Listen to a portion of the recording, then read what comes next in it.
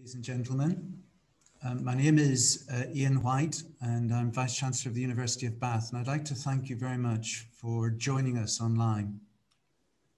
I'm delighted to welcome you to this special lecture hosted by the University of Bath Institute for Policy Research, and I'm honoured to welcome Lord Sedwill as our guest speaker this evening. Thank you so much. Mark is a British diplomat, public policy analyst and senior civil servant. He was Cabinet Secretary from April 2018 to September 2020 and National Security Advisor from April 2017 to September 2020, serving under Theresa May and Boris Johnson. He's the only person to have held both these high-profile roles at the same time. As Cabinet Secretary, Mark was the government's most senior advisor on strategy, policy and implementation. As Secretary to the Cabinet and the National Security Council, he was responsible to the Prime Minister and Cabinet for the propriety and effectiveness of Cabinet governance. As head of the UK Civil Service, he's led over 400,000 civil servants in Her Majesty's government and devolved administrations, over 90% of whom are involved in the delivery of public services to the citizen. Prior to this, he was Permanent Secretary at the Home Office, FCO Political Director, NATO Senior Civilian Representative in Afghanistan, and Her Majesty's Ambassador to Afghanistan. He joined the FCO in 1989, serving in Egypt, Iraq, Cyprus, and Pakistan. Tonight, he joins us for one of his first public lectures since leaving the civil service to discuss global governance in the COVID era. He'll set out the global challenges, events, and opportunities we may face in 2021. We could not be in better hands this evening to discuss these issues. And so may I now welcome you, Mark, to share your thoughts with us. Thank you very much indeed. Well, thank you, Vice-Chancellor, Professor Ian. Thank you very much indeed for those kind words of welcome. Delighted to be here, if not at the University of Bath and at the Institute, at least with you in spirit. And I hope to be able to be with you in person at some point in the future when, as the Queen put it, we'll all meet again. I thought I'd start with the news. Next week, as you all know, Joe Biden becomes the 46th president of the United States. He's had a rumbustrious transition, and we aren't through to the end of that yet. But next week, he will swear the oath on to defend the Constitution of the United States and become its 46th president. An immensely experienced politician, vice president to President Obama, and a senator for many years before that. Like all new presidents, his immediate priorities will be domestic. He will obviously have to seek to restore harmony and dignity to American politics, particularly after the events of the past few days. He will have to tackle the COVID, health, and economic crises, which have hit the United States particularly hard. And of course, he'll want to build his own legacy of social and environmental progress. It's striking the degree to which in his platform for the presidency, the climate change agenda and the wider environmental agenda were central. And he's chosen in John Kerry, a very experienced former Secretary of State, very experienced statesman, to lead that effort as we head into COP26, the big climate change summit that will be held in the UK later this year. But daunting as the scale of that domestic agenda would be for any president coming to office, he won't have the luxury, as actually President Obama once described it, of, for his own program, of nation building at home, because the rest of the world badly needs American leadership to be restored as well. He's picked a highly experienced foreign policy team. I actually know many of them and have known many of them for the last 20 years. Bill Burns, who's his new CIA director, is an old friend, as is Tony Blinken, the new Secretary of State. That team have essentially emphasized re-engagement, and in particular, re-engagement with America's allies. They've promised to revive arms control negotiations with Iran and Russia, to recommit the United States to the World Health Organization and the World Trade Organization. They want to convene a summit of democracies to try and rebuild some relationships that are frayed in the past few years across not only the traditional Western lines, but beyond to other democracies as well, India, Indonesia, Brazil, and so on. And plus, probably most important is to rejoin the Paris Climate Change Treaty, which is critically important in its own right. We can't make progress on that agenda without the United States, but it's also important to the success of COP26, as I mentioned a moment ago, the climate change conference, which is going to be hosted by the UK in Glasgow later this year. America's allies are naturally relieved to be dealing with Biden 1 rather than Trump 2. But it would be a mistake if we regarded the past 4 years as an alternate reality to be dismissed or forgotten, and just retreat into complacency because of the shift in tone about American expectations of their allies, or indeed the strategic imperatives affecting American interests. Much of that predated the Trump administration, and much of it won't change. The Biden team will undoubtedly seek to entrench the Abraham Accords. That's the Trump administration's signature achievement in reconciling Israel with their Arab neighbors, particularly to tackle their common adversary, Iran, which remains a major threat to the stability of that region. I would expect them to try to avoid re-entanglements in Iraq, Afghanistan, Libya, or Syria. As Vice President, President-elect Biden was skeptical about the way those operations were conducted. There's a bipartisan consensus in Washington on the sharpening US rivalry with China. While the new National Security Advisor, Jake Sullivan, has spoken of standing with allies against Chinese behavior, he's also criticized the EU's new investment agreement with China, which they rushed through despite the Biden team asking them to postpone it. And he's made clear that the United States will expect allies to stand with the US too. And as Deputy Secretary in the Obama administration, the new Secretary of State, Tony Blinken, it was vocal in criticizing European allies during that period, and including the UK at the time, because we at the time also fell short, for failing to meet the NATO commitment to invest 2% of our national income in defense. The UK has more than redressed that, and the NATO Secretary General, Jens Stoltenberg, has skillfully nudged others to increase theirs, using some of the pressure from President Trump as part of his argument. But it's the case that the EU, for example, and of course the EU and NATO are not the same, but there's a big overlap in their memberships. The EU still spends only 1.2% of GDP on defense. And of course that's distributed across 27 countries, which is half per head what the UK spends and a third of what the United States spends. And that's in the context of continuous aggression from Russia, obviously the most stark example of which was the Salisbury attack, but their covert action against Western democratic systems continues through cyber attacks, disinformation, and so on. There's still continuing instability to Europe's south and east, and that spills into our own continent and this country in the form potentially of terrorist attacks and refugee flows and serious and organized crime. And of course, accumulating Chinese influence worldwide, which has accelerated over the past few years. One of the big risks for Western Europe in the next decade is that the US, preoccupied with China and the Pacific, takes talk of strategic autonomy at face value and turns their priorities westward to the Pacific.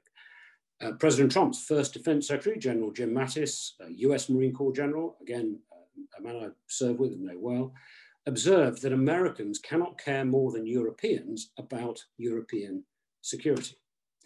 So with Brexit accomplished and the opportunity to reboot our own relationships, as the continent's primary, biggest security and defense contributor, in my view, the UK should encourage more investment in better integrated security and defense capabilities by our European partners within the EU. Those should be better integrated because capabilities, of course, require that. And that would strengthen the European commitment to NATO and thus protect and promote Euro-Atlantic security. While the challenges in our own neighbourhood are acute and evolving, as I described, stabilising the Western relationship with China, however, is the cornerstone to global security, to the future of the world economy, and indeed the future of the environment, because without the US and China in particular engaged, we really cannot tackle any of these big environmental questions, notably climate change, but also biodiversity, which is less well known, but in many ways equally important. All of that is in the context of huge change in the world. Obviously, we've seen the shock of COVID, which has disrupted the entire global system. But at the same time, as you will all be aware, we have the fourth industrial revolution, the technological revolution, that combination of new technologies that is coming together over the next few years, big data, autonomous tech, synthetic biology, etc. AI, machine learning, and so on, that are probably going to have greater social and economic impacts than any of the previous industrial revolutions since the first, on patterns of work, patterns of urbanization, and so on. And the COVID crisis hasn't probably altered that course, but it, in some cases, would have accelerated it. There's also huge demographic change around the world. By the middle part of the 21st century, the only part of the world which will not have an aging population is sub-Saharan Africa.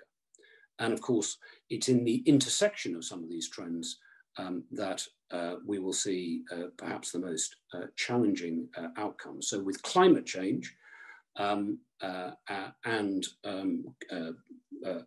absence, in many cases, of decent job opportunities and an economic future for people in sub-Saharan Africa, that can have very major impacts on migration flows, thus removing some of the most talented people from the countries that need them and encouraging them to move to North Africa, Western Europe, and so on, with social and economic consequences there too. And climate change is, of course, the biggest of the challenges that, that we face. We've seen already temperatures have risen by about 1 degree since the pre-industrial age, and they're set to rise even if all of the commitments made in Paris are realized, by at least another degree, and most likely by 2 more, so 3 degrees plus by the end of this century. Of that 1 degree we've seen so far, the first half degree had little impact on the planetary environment. The second half has seen a significant increase in the volatility of the weather. The planetary environment is a delicate system. You don't have to be a wholehearted believer in the Gaia hypothesis, although I think there are many insights in that myself, to recognize the planet is a highly complex system that is subject to non-linear disruption. And so with the second half of that first degree already having seen a much greater increase in the volatility of the weather, we have to expect that there will be further changes that are difficult to predict in the decades ahead through to the middle part of this century, as further rises in the climate are bound to happen. They're already baked in.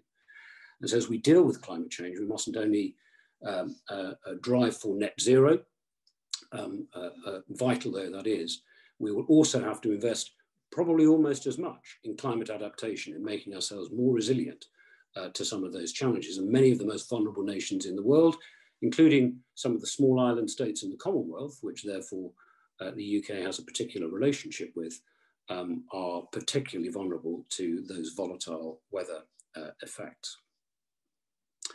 But behind all of that, the defining foreign policy challenge and as I say, the relationship that will define the course of those events, the environmental events, but political events as well over the next 25 years, is going to be the relationship between the US and China, and it will certainly be the defining foreign policy challenge for the Biden administration. To be honest, for the past few years, Western countries have swung between confronting China and seeking to decouple our economies versus conciliating China and trying to deepen economic interdependence, or in some cases seeking to straddle the two. And that isn't only a dilemma for us. Others nearby China, like India and the ASEAN nations, face much the same challenge. The arguments for the more hardline approach have certainly strengthened. We've seen those arguments becoming more prominent in most Western countries. As the uber-confident President Xi Jinping, who's been president of China now for several years, has launched the Belt and Road Initiative to extend Chinese influence worldwide, although it's proving very expensive for them. He's asserted what they call China's core interests in their own neighborhood, bullying many of their neighbors, cracked down at home, as we've seen with the Uyghurs and of course in Hong Kong, and sought to benefit from the COVID crisis, given that the Chinese economy is one of the few that has actually had positive growth in 2020, notwithstanding the earlier shock that it took.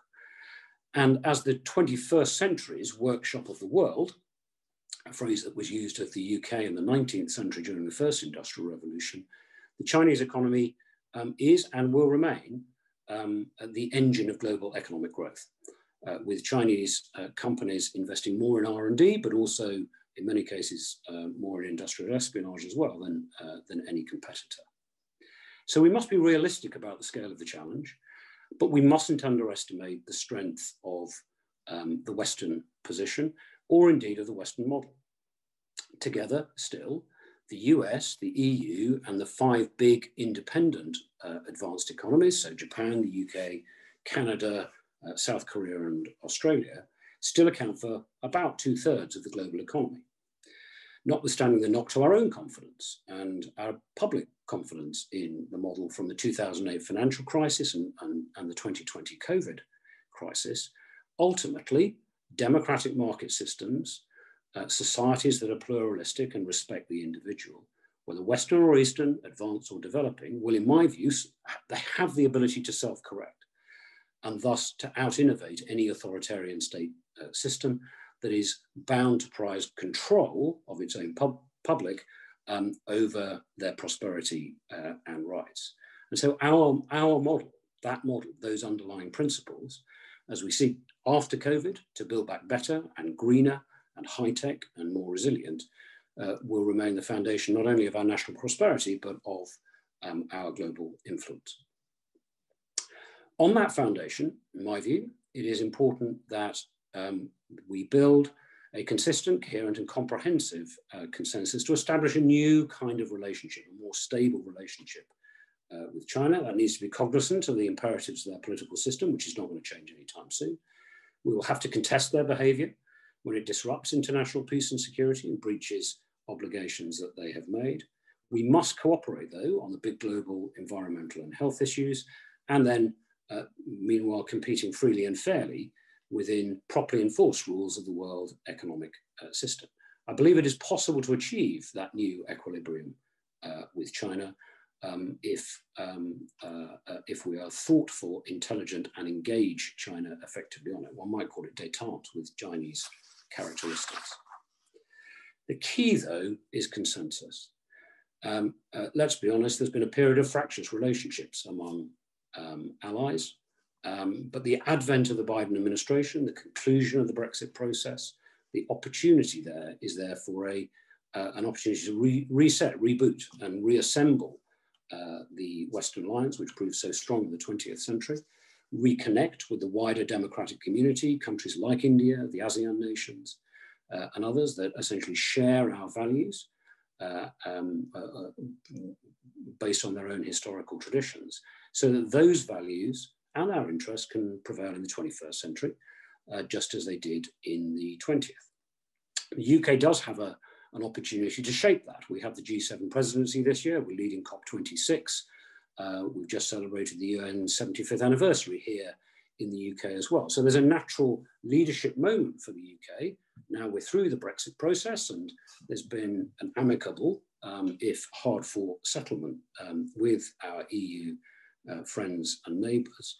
I believe we have a responsibility to use that opportunity that we have to try and seize that moment and shape that consensus and try and find a new way of underpinning the overall global governance. What does that really amount to? Well, we need to reinforce the multilateral institutions, notably the UN, but the others like the WHO, the WTO, and so on, to ensure that the rules of the international system are understood everywhere, everyone respects them, and they're properly enforced and applied. And that requires countries to engage with them, but it also requires us to expect and respect the views of others. Countries like China, but like India, like Brazil, South Africa, and so on, must have a role in shaping the nature of those institutions and indeed of the rules within the rules-based order. But then those rules must be observed. There will be actions we need to take with other like-minded countries. Some of that could be aligning some of our industrial policy and investments, working out how we might cooperate more effectively on tech and on the green agenda and greening our economies and so on.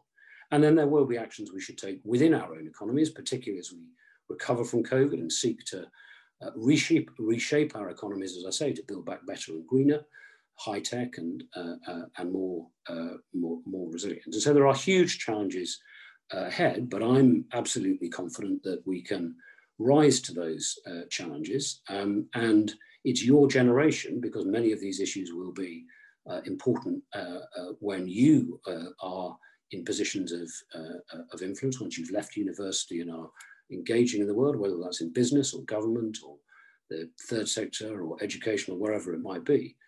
Much of that will be the responsibility of your generation just as much as it is of mine, that must obviously lead us through these next few years.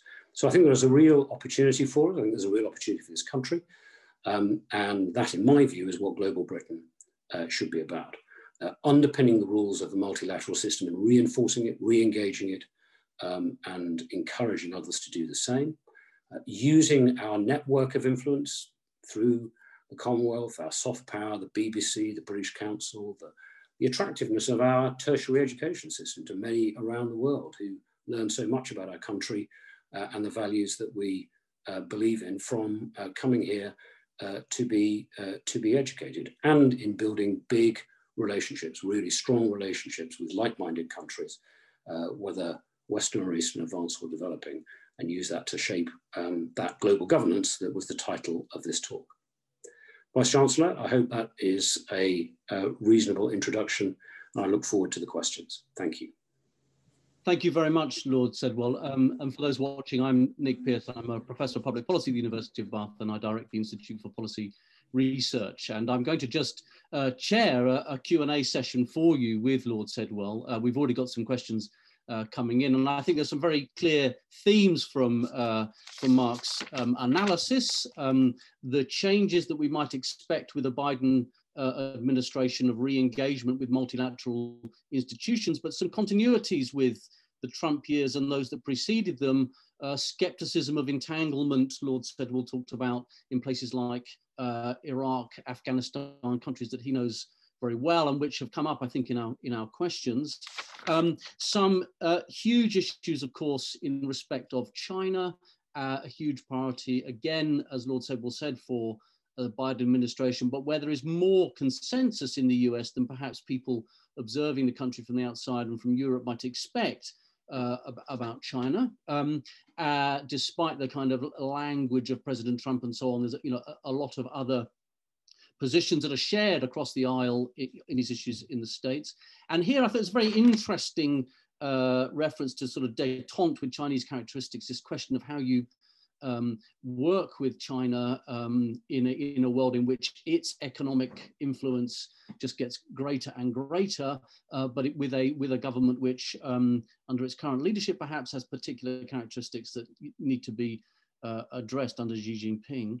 And then I think there were some very important questions about, obviously, what multilateral institutions have to do to enable us to meet the challenge of climate change coming out of the COVID pandemic, and whether those multilateral institutions, with renewed American commitment, if that indeed does happen, can be reshaped to take on board the interests of those other rising powers, important economic and political powers such as China, Brazil, India, and so on. So there's a number of questions here for Britain, how it finds its place in this world, but also the sorts of objectives it might set for its diplomatic, military, economic, and other institutions, and how they relate to those, obviously, of the rest of the world now we're outside the European Union. And I should just register, I think another important point that Lord Sedwill made there was that, seeking to see greater integration of capabilities in the European Union on defence and security,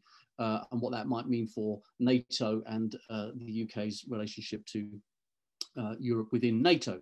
So a lot we can discuss there. The first question, I think it would be good actually if we were able to talk, Lord Sedwill, a little bit about the question of Iraq and Afghanistan, because as Professor White said in his introduction, you know, these are countries that you know well. You are ambassador to Afghanistan. You know, a lot of involvement in both Iraq and Afghanistan. You were private secretary, I believe, also to Robin Cook and Jack Straw at the Foreign Office when Iraq issues were obviously, of course, you know, very big ones.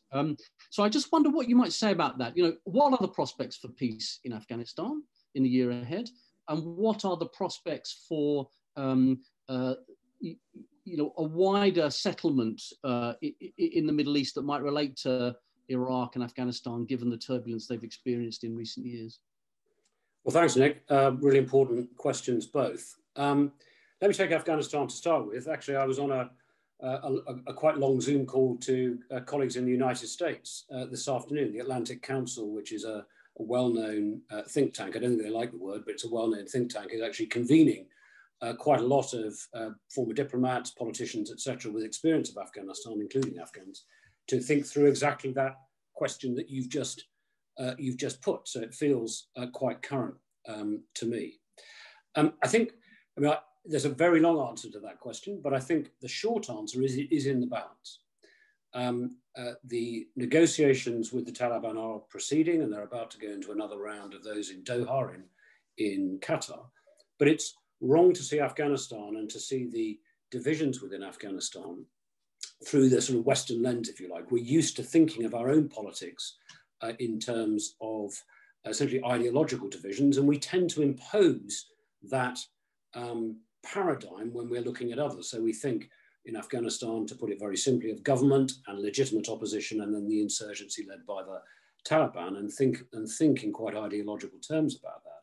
Much of it, of course, is about the ethnic and tribal politics of Afghanistan, which is a highly complex society, and about whether different groups feel included or excluded from the levers of power and the opportunity to control their own destiny. And often it's the exclusion from those levers of influence that causes groups to affiliate with the Taliban, even if they don't particularly share their ideological agenda. And so much of what needs to happen in Afghanistan will have to happen at the grassroots level, particularly in those rural areas. And that's really less about whether there can be a political agreement between the Afghan government and the Taliban, supported by the international community, and more about whether any agreement can actually endure and put down roots, and there can be a stable future for Afghanistan. I think the key point for the West is to remain committed. One of the mistakes we've constantly made, and it's for understandable reasons, people tire of these campaigns. We lost an awful lot of over 400 British soldiers in Afghanistan, British military personnel in Afghanistan, including probably a third of that number in the time that I was there a decade ago, at the peak of the military campaign. And so people do tire of these things. But if we suggest that we are going to withdraw without the right conditions in place, all we're doing is encouraging the insurgency and encouraging the Taliban to think that in the end, if they're just patient enough, they can wait us out and they will be able to take over.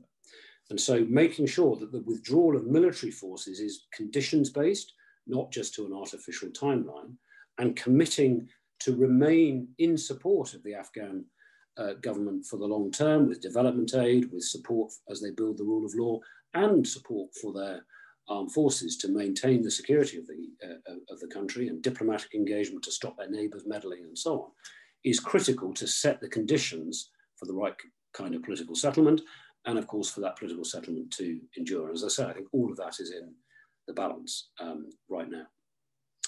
On Iraq, Iraq is rather different. Iraq, some of the same lessons apply, but Iraq, of course, is in a different situation. It's a country with considerable oil wealth. It had more advanced political institutions.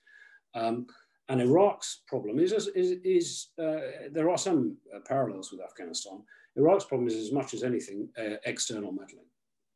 And in particular, the influence of Iran, which sees Iraq as an important piece in creating a crescent of influence from the Mediterranean through Lebanon, Syria, Iraq, Iran itself, and indeed through Afghanistan, right up to the Hindu Kush. And that crescent of influence is based largely on Iran asserting itself as the leader of the Shia community in the Middle East.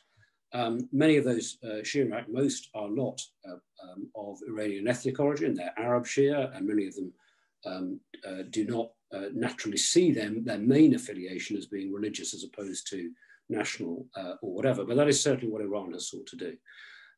With proxies, most famously Hezbollah in Lebanon, but running through all of those countries. And stabilizing Iraq in particular will require us to reduce the influence of Iran, the Shia militia groups in particular that are really disruptive to the political process there, and to give the Iraqis themselves the opportunity to again create that kind of balanced political settlement I was describing for Afghanistan, that reconciles Sunni, Shia, Kurdish interests and is genuinely inclusive. And that means trying to reduce the disruptive effect of external influences, with Iran probably primary among those, but not the only one, as you will know, Nick.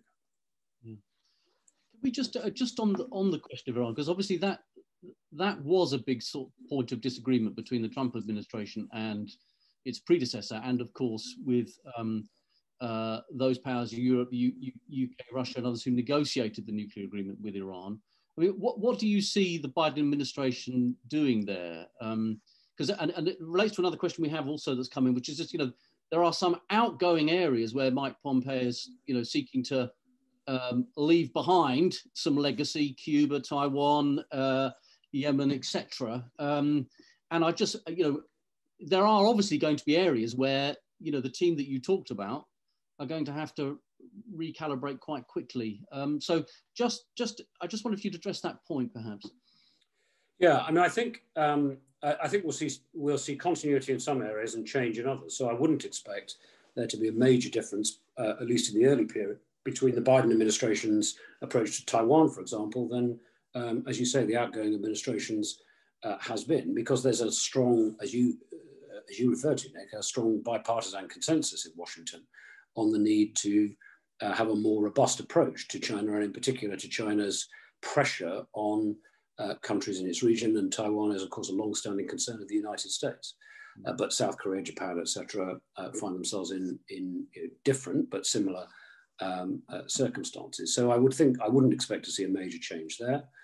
I think on Iran, the big difference, of course, is that the Trump administration withdrew from the JCPOA and tried to get others to do the same, resorted to a campaign of maximum pressure. And the Biden team have said they will re-engage with the JCPOA. I don't think that is just as simple, though, as simply turning the clock back and rejoining. Various of the deadlines in the JCPOA, this is the joint agreement to stop Iran acquiring nuclear weapons technology in return for sanctions relief. That's fundamentally what it was about, secured in 2015. That various elements of that agreement were expiring anyway over the next couple of years. And so it would need to have been renewed, even if the United States had remained committed to it, and even if Iran had remained in complete compliance with it, which of course it didn't. So that's why when I referred in my opening remarks, I talked about arms control agreements with Iran as opposed to necessarily the JCPOA. And the Biden team have said the United States will re-enter the JCPOA, but only if Iran comes back into full compliance with it. Well, there's quite a lot of negotiating to be done to achieve that goal. And as I said, the JCPOA itself will need to be updated, extended, refreshed, and so on. And the JCPOA just dealt with the Iranian nuclear program. There are other weapon systems the Iranians have developed, which are also potentially destabilizing.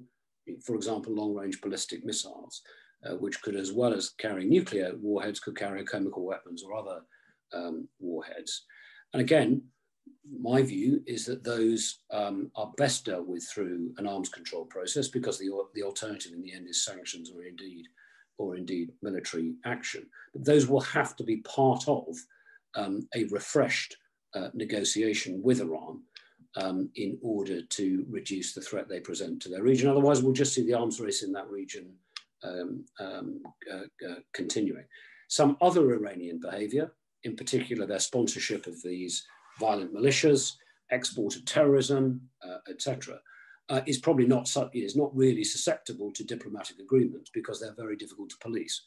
And so that will require a range of different techniques, including pressure, but also use of intelligence and military assets in order to remove those threats.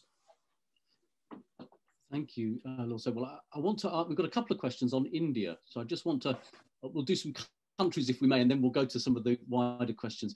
But on India, I mean, there has been now for at least 20 years a sort of a view that comes in and out of British foreign policy that our history and our other affiliations with India make it a natural strategic ally and economic partner. And those aspirations, you know, whether you think that's post-imperial nostalgia or whatever it might be, they always appear to be dashed. The Indians never quite seem to want to be the partner we would wish them to be. And one of our questions is addressed actually to the nature of its current government, Modi and the BJP government, which you know, shares you know, some features with other authoritarian regimes, and it's quite, you know, it's a Hindu nationalist government. I wonder whether, you know, that means that India is not quite the kind of natural democratic ally that perhaps we might sometimes imagine it to be, or indeed going to respond readily to overtures from the UK of the kind that we've given them in the past. Yeah, I think it's a really interesting area. I mean, the simple truth is that our complicated history with India has always been a constraint, actually from the Indian side, on their willingness to really engage in a deep strategic partnership with the UK.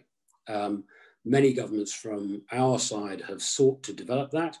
And you're right, there's always been some reluctance on the other side. And some of that is because of our complex history, but also a perception that, you know, in a sense, rightly, I served there, we try to avoid choosing sides in the continuing tensions between India and Pakistan, partly in order to be able to play a role in seeking to ease those tensions and maintain a decent enough relationship with Pakistan to be able to do so. And of course, we have big interests in Pakistan as well. A big community of Pakistani origin here in the UK, same sort of size almost as the Indian community, similar kind of scale at least. And of course, it's absolutely crucial to Afghanistan and other interests. So in a sense, complete alignment has always been frustratingly difficult to achieve because not all of our interests are completely aligned, or at least as perceived by the two capitals.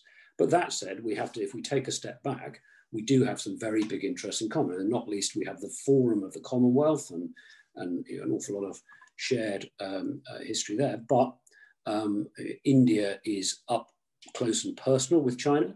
There was a ghastly incident in the Himalayas only a few months ago where Indian soldiers were brutally killed by Chinese soldiers up on the line of actual control, which is a disputed border between India and China, up in very, very cold, high altitude regions. And China and India see each other as strategic rivals. And so as we seek to work out what is the democratic world's posture to China and how are we going to have a coherent posture to China that doesn't slide towards the whole Thucydides trap question of conflict and confrontation and stabilizes that relationship, India is absolutely crucial part of it. It's an important market for the UK. And there are some parts of India where actually our economic relationship is really close. That tends to be at the state level rather than at the federal level, at the republic level. But there are some areas, some parts of India where the relationship is really close. So I think it's always going to be complex. There are always going to be areas where our interests are not aligned. Overall, however, our interests are broadly more aligned than not. And therefore, I think as long as we're consistent about it and realistic about it and recognize there are going to be constraints and limits to it, then we should continue to try and invest in our relationship with India and recognise that our overall interest as two democracies with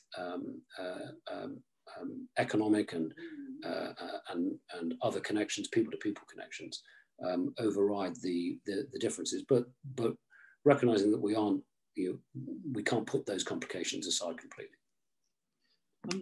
You've mentioned the Commonwealth on a few occasions, and there has been, again, in the last sort of couple of decades, although it's a much more long-standing way of thinking in British policy, a focus on the so-called Anglosphere of countries like Canada and Australia, New Zealand, which are embodied, of course, in the Five Eyes intelligence cooperation structure.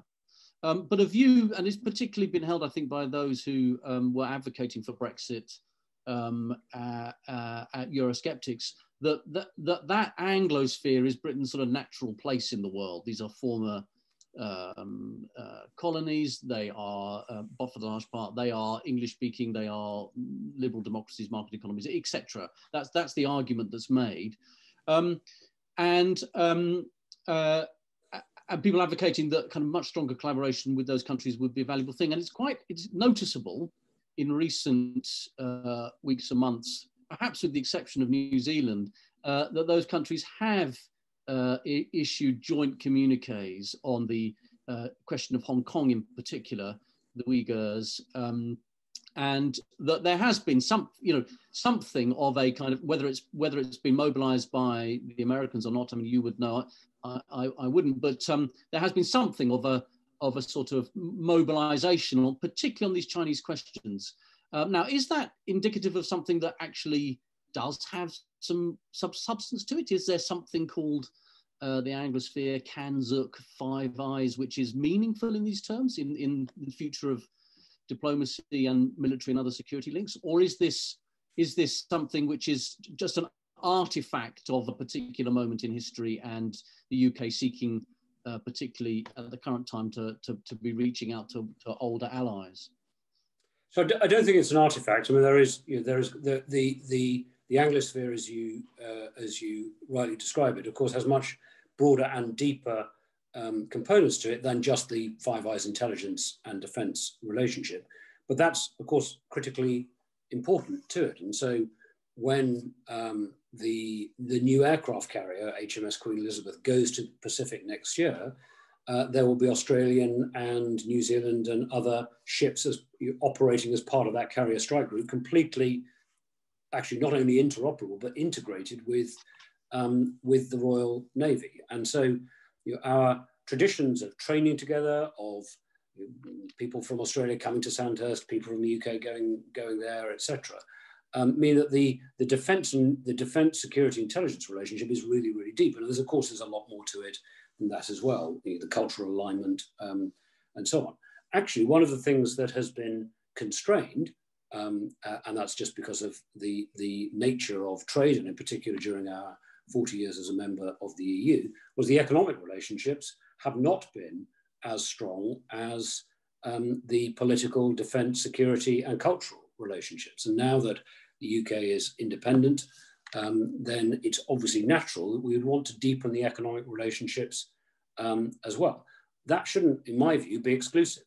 I don't think we should think of the Anglosphere or indeed the Commonwealth, which is a very different kind of institution, as alternatives to a really strong set of partnerships here in Europe with our continental neighbours, which is where most of our trade and most of our security issues arise, or indeed with the United States, or indeed with other traditional and new partners worldwide. One of the things that the UK's economy is actually the most globalised in the G20. It's the most open and globalised, connected in the G20. I think that's one of our national strengths. And so now that we're through Brexit and we've negotiated a new trade agreement, trade and cooperation agreement with the EU, for us to prosper in the future, we have to avoid these relationships being either or. It has to be a great relationship with the EU, a great relationship with the US, great relationships elsewhere as well. So acceding, for example, to the Trans-Pacific Trade Agreement, the CPTPP, would be a major step forward for the UK in building our economic relationships in that part of the world. And those things are not mutually exclusive. And that has to be, in my view, the way we make a success of, if you like, Brexit Britain, global Britain, as we leave. It's in trying to have these strong relationships with natural partners worldwide. So we've got a couple of questions which then take that into how those objectives cash out in specific objectives for the G7 and for Glasgow, for the COP. And obviously, I mean, I think it would be interesting to our audience to sort of hear a little bit from you about how governments develop agendas for these big moments that they have. You know, when you're in the chair of the G7, it's a big deal.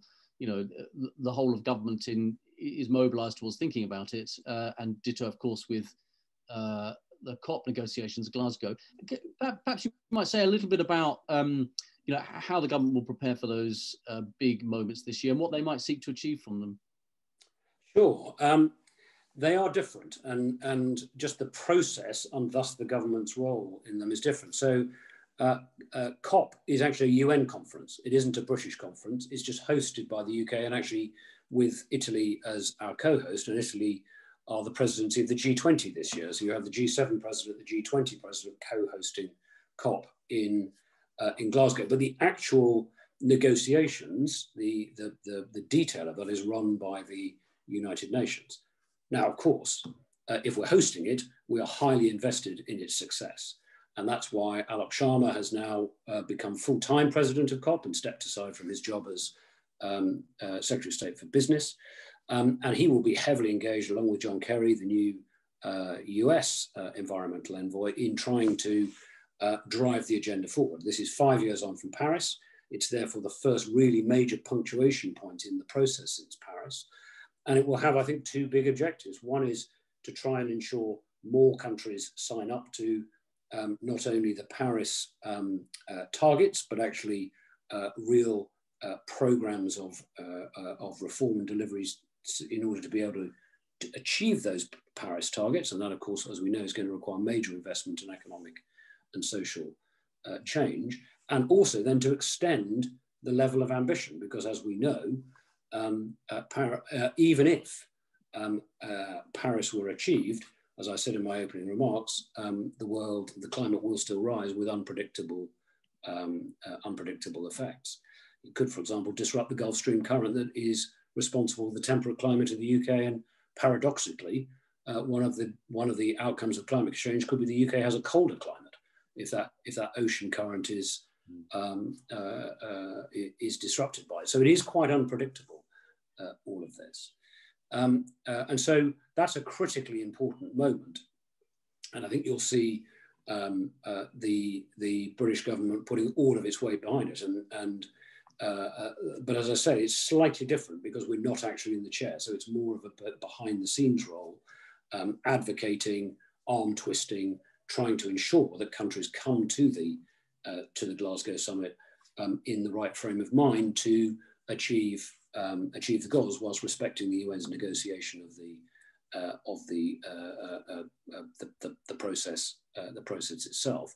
And a lot of that will be through bilateral diplomacy, persuading India and Brazil and China and Indonesia and others to make the kind of commitments that we think are necessary. But of course, reassuring them that others are going to do the same and they aren't going to disadvantage themselves in a world that is still recovering from the COVID economic as well as the COVID health crisis. G7 is rather different. Much smaller group of countries, of course, only, well, 7, typically with these things, it isn't quite 7 because it's 7 plus the EU. So actually, in that sense, although it's the EU there institutionally, there's a representation of 27 countries there, and several of whom are members of the G7, of course. But it's because it's a much smaller organization, it's informal, it doesn't have a permanent secretariat and so on. The role of the presidency is therefore much more central in shaping the agenda. Now, presidencies inherit agreements from previous presidencies. The G7, for example, has had a tradition of encouraging more development involvement in Africa, for example. That's often been a big topic for the G7. And therefore, the choice of the issues on which a G7 presidency is going to focus is very much down to the head of government of the presidency of the day. And that, of course, in our case, is the Prime Minister, Boris Johnson. He wants to focus on environmental issues, obviously COVID recovery, global economic resilience, and some other, and then some other topics that he has inherited. And that's something that is, it requires much more personal engagement. The structure requires a lot of personal engagement by the Prime Minister, the Foreign Secretary, the Chancellor of the Exchequer, as they head to the summit, which will take place in June in Cornwall, I think. It does seem, I've got a question on this too, it does seem, even if you take a purely instrumental perspective on these questions, an odd time to have integrated our Department for International Development with our Foreign Office and to have announced a cut in aid spending, albeit that, you know, there's still significant spending on aid. You know, in terms of, you know, if you're seeking international influence, credibility, in a world in which, you know, you've come out of the European Union and you're dealing with a new Biden administration and you've got these big responsibilities.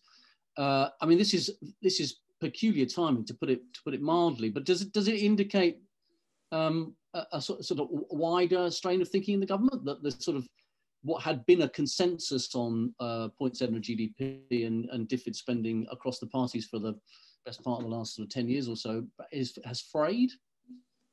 Well, I hope not.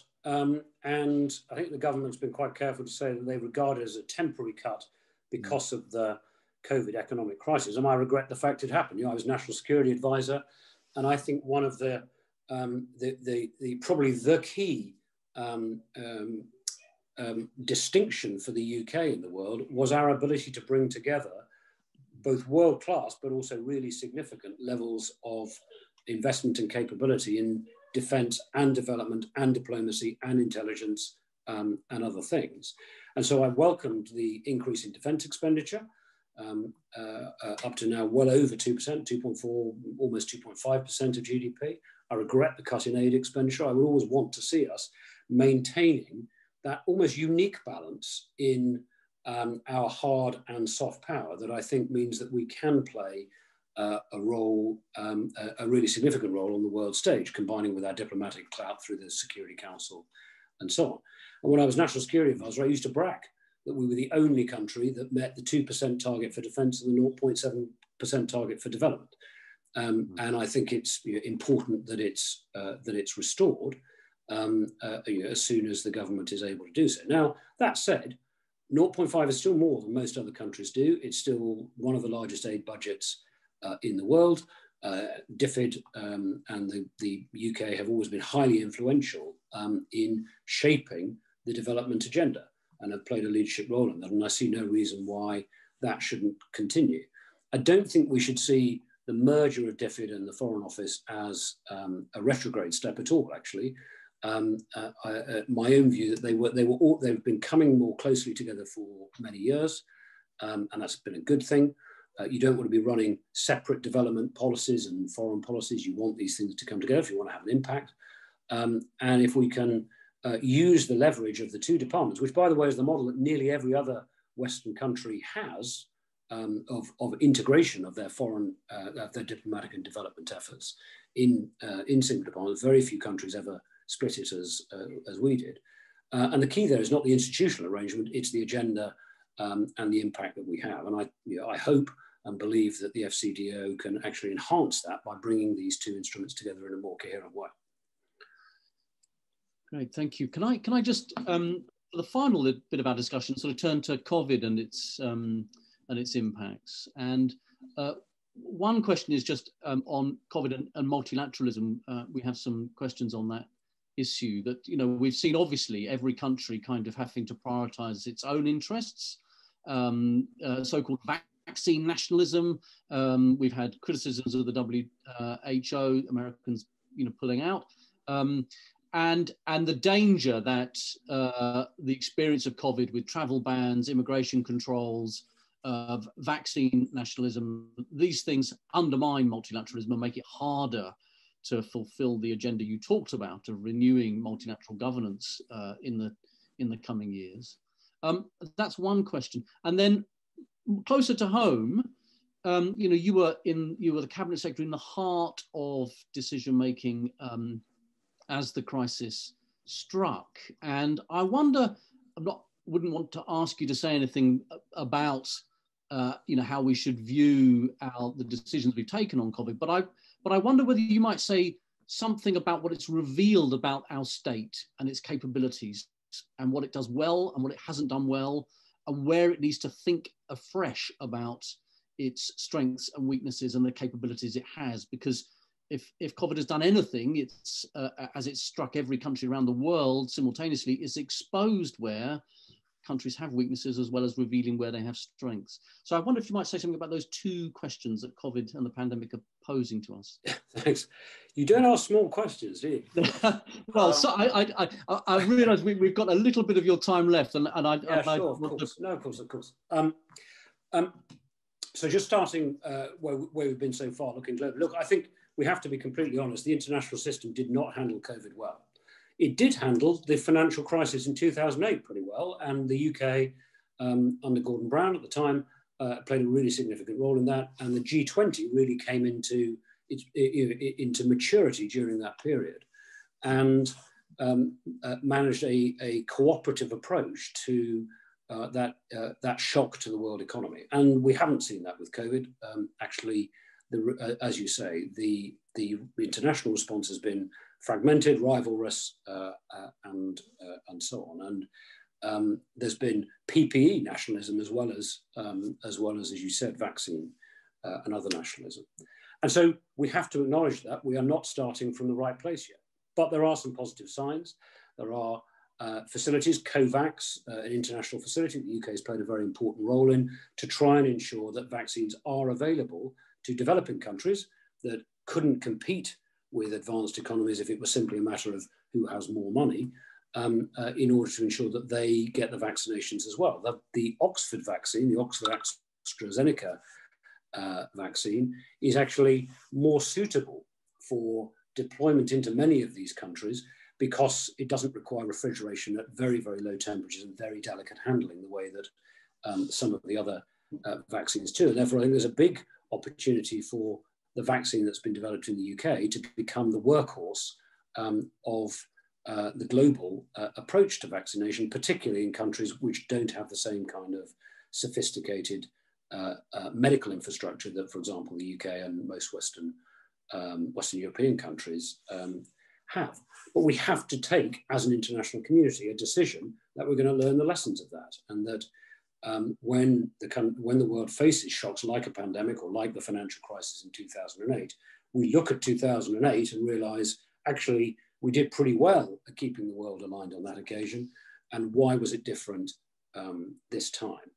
And can we try and ensure that it is better in future? Because there will be another shock of some kind. It might not be another pandemic, might not be another financial crisis. There will be a shock of some kind, probably of the same kind of scale at some point in the next 20 or 30 years, actually probably most likely relating to climate change, I would have thought, but one never knows. And so the answer to recognizing that the world didn't respond as well as it should, the architecture didn't respond as well as it should internationally to COVID, is not to ditch that architecture, it's to reinvest in it, rebuild it, identify where it didn't work, and then plug the gaps and try and ensure that it is in better shape next time round.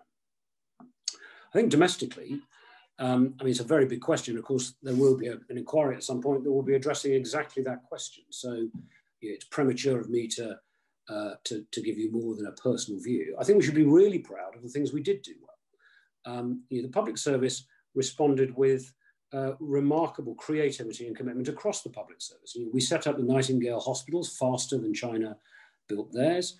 There's the whole public-private effort that went into the vaccine development. As we went into the first lockdown, we planned our way out of it. The high levels of public compliance with the lockdowns is something, again, we should be proud of. And I think what we see is that the British, the economic measures that we took were highly innovative and implemented really effectively and really fast. I think one of the key strengths we see of the British state system, the public service as a whole, which goes well beyond just the civil service, let alone Whitehall, which is about 1% of the public service, is its ability to respond to a crisis once it hits. And that common sense of purpose that we're able to create, the ability to work across boundaries, the sense of teamwork and so on, is something that is rare in the world and is a real strength. And we see it in response to other crises, whether something like the Salisbury attack or major flooding or whatever it might be. Many other countries envy our ability to bring all these capabilities together and respond. I think on the downside, we have to recognise that there were certain areas that were simply underinvested and under-resourced. So we have per head a much lower ratio of critical care beds in this country than most Western European countries, half than some, I think about a quarter as many as Germany. Now, with something that grows exponentially like COVID, you're always going to hit a limit, no matter how high that limit is. But the truth is that we do have less capacity in that area than some other countries. We have successive governments have invested very large amounts of money in healthcare, but they've largely invested that in dealing with the priorities of the health priorities of an aging population. Quite naturally so. Who doesn't want to ensure that the marginal amount of money is spent on providing better healthcare right now? But that does mean that we haven't set aside money, say, for, or as much money as perhaps we should have done for contingency planning. If you look at the fire brigade, it's resourced to deal with catastrophic events, even though most of the time it isn't dealing with those events, and most of the time it's using that capability in other ways. But it is designed and resourced to be able to deal with a rare catastrophic event. And the healthcare system isn't, and we're going to have to ask ourselves not about shifting entirely to that model, but about whether we have the balance of resources between contingent capability and current capacity right, or indeed whether we have enough resources in healthcare overall, and whether it is still right that those resources will come through central taxation, or should we look at models like the German model and others where there's a bigger regional role in the provision of healthcare and different ways of drawing more funding in from other sources. So I think we have to look at capability to see whether we can ensure we're in better shape for a similar crisis in future. What we mustn't do is assume the next major health crisis, or indeed the next major pandemic, will have all of the features of coronavirus, because it might not. If it was Ebola, if it had been Zika, then the measures we'd have taken would have been very different, and the areas, the vulnerabilities we would have seen exposed would have been different too. Well, Lord Sedwill, you've given us some really comprehensive and detailed answers across a whole range of issues, from the global to the national. And I know that this lecture and your answers come at the end of a long day on Zoom meetings. So I feel we've probably now asked enough of you of your time. And I hope for our audience that those that asked questions, we've answered enough of those questions as they came in that you posed to Lord Sedwill. And thank you all for joining us this evening. But Lord Sedwill, I want to thank you on behalf of the Institute for Policy Research, the University of Bath, for fantastic lecture, and for giving us the benefit of your experience, expertise across, as I say, a whole range of issues, countries, questions, policy challenges. So we're really grateful to you for joining us this evening. We wish you all the best in your future roles this year as you engage with the Biden administration and all the other questions you've just tackled. So the very best of luck with all of those. Thank you everybody for joining us, and again thank you, Lord Sedwill, for your remarks and for your questions and answers. Thank you. Thank you. Great questions. Really enjoyed the session. Thank you very much indeed. Thank you.